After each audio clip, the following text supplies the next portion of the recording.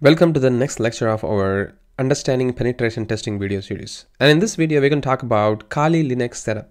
So as I told you in our last video, Kali Linux is the Linux flavor of choice for performing penetration testing, because there are so many different Linux operating system available, and you could do probably whatever that you can do in the Kali Linux operating system in those operating system as well. I mean, if you are a fan of Ubuntu or Fedora or even Mint OS, you can do exactly the same operation that we are going to do in the Kali Linux as well.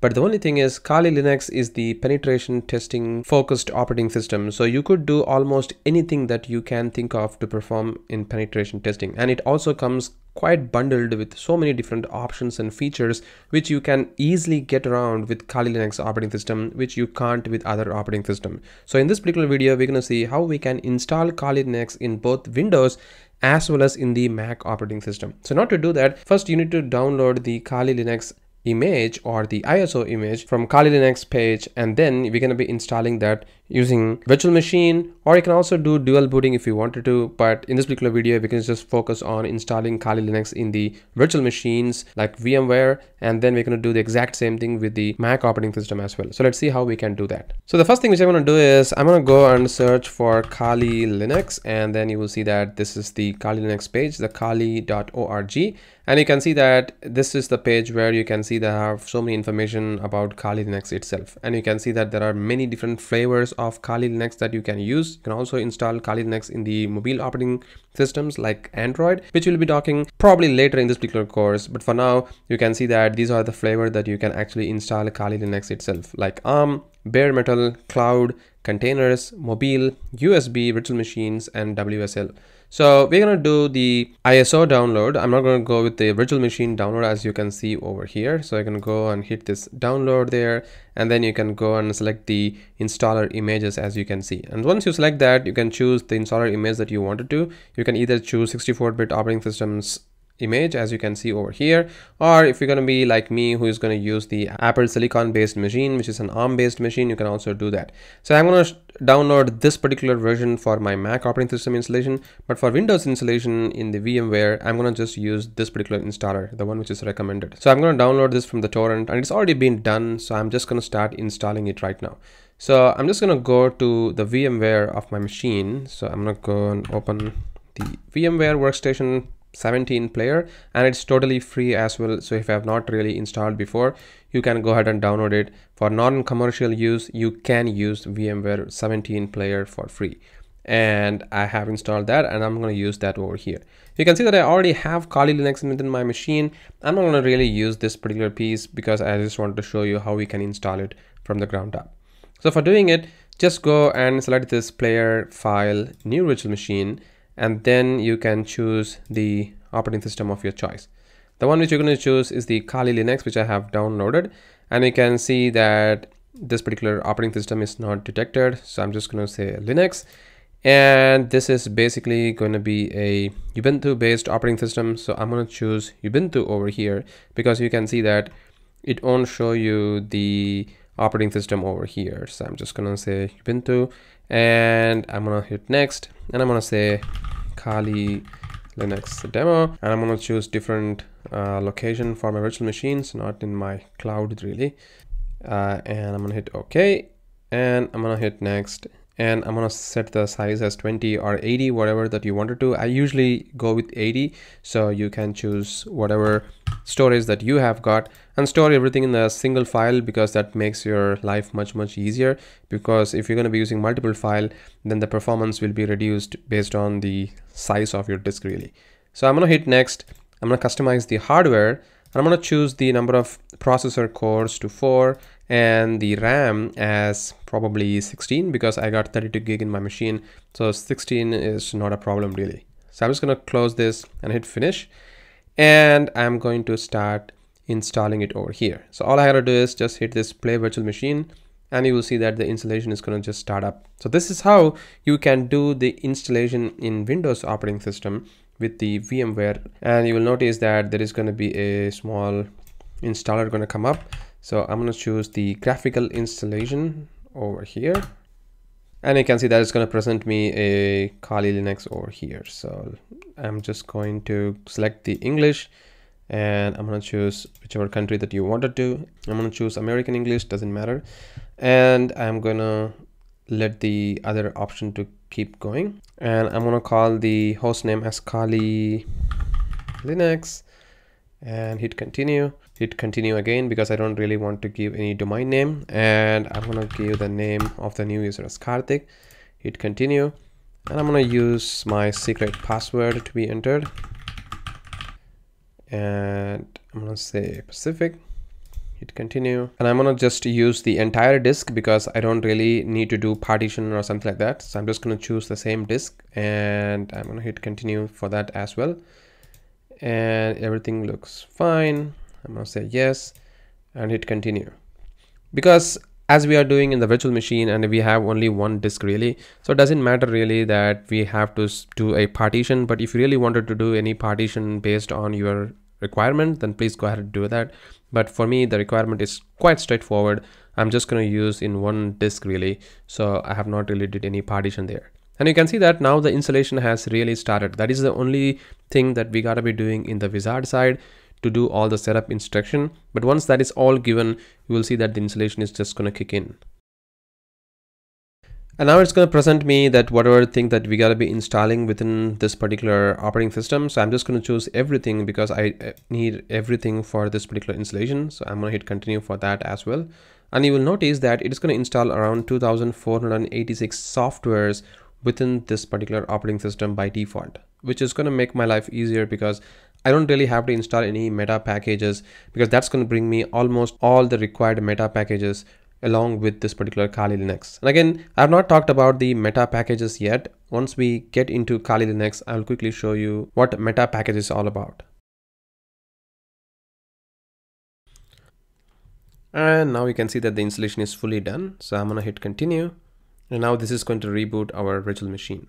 So this is the way that we can do the complete installation. So once this reboot is done, you can see that it is going to ask me two options to choose the Kali Linux or the advanced option. So I'm going to choose the Kali Linux as the first option.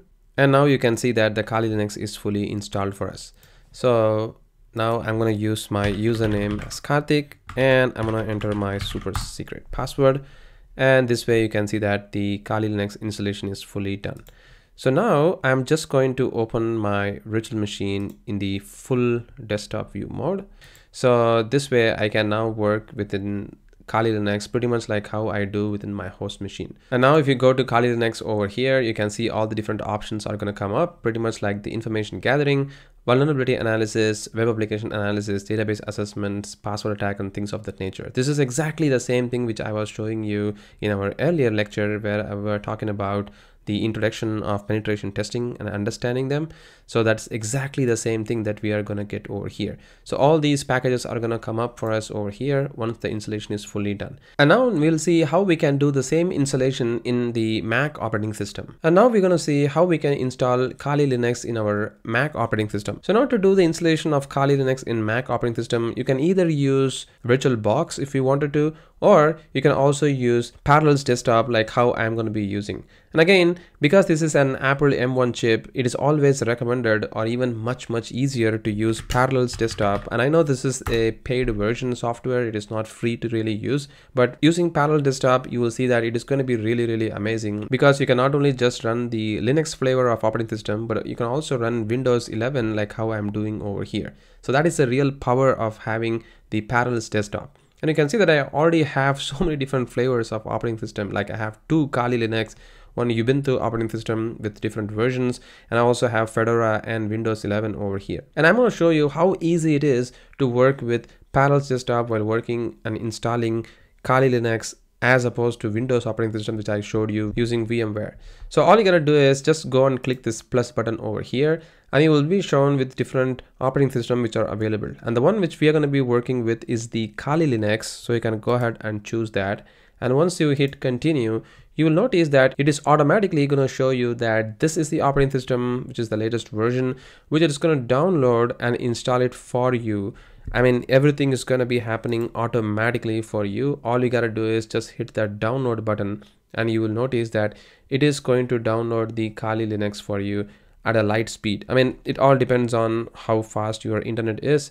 You'll be presented with few options to be entered as an input, and you'll be seeing that the whole operating system is going to magically spawn in.